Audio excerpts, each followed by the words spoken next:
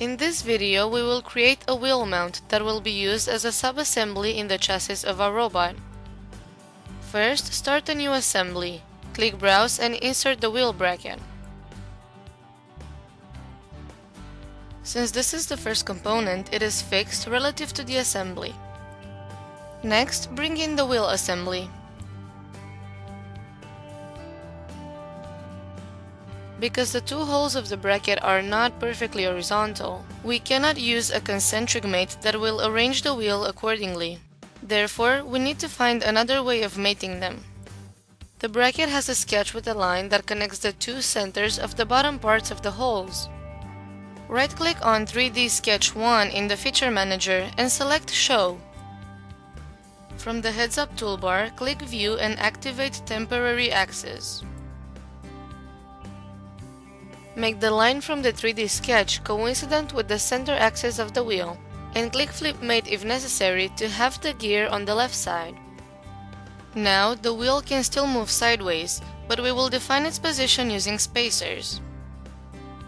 Deactivate the temporary axis and click OK under Mate. Click Insert Components and pin down the menu.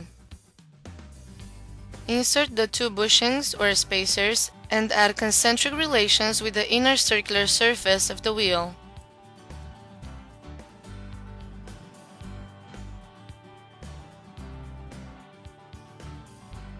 Add two coincident relations between the faces of the spacers and the side faces of the wheel as follows. Make sure you place the longer spacer on the right, and don't forget to flip mates whenever necessary.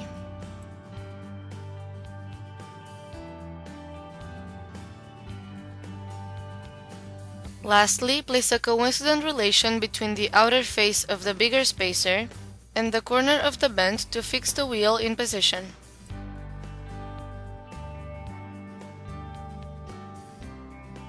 You can now go to the Feature Manager and hide the 3D sketch, then add the bolt to the assembly.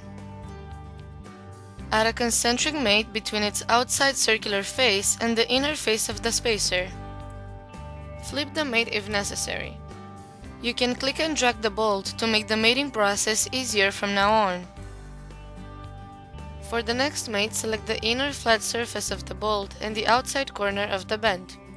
To fix it in position, you might think of using a coincident mate, but the bracket side is angled and that would create interference between the two parts. Instead, add a distance mate of 0.04 inches. To finish the assembly, insert the last part, which is the nut.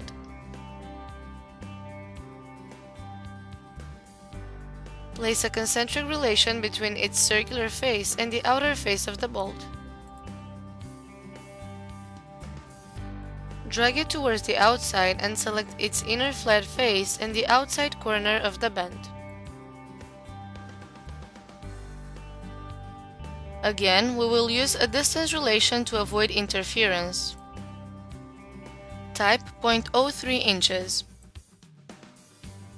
Click OK and switch back to isometric view. This assembly is now complete. Save it as wheel mount to use it later.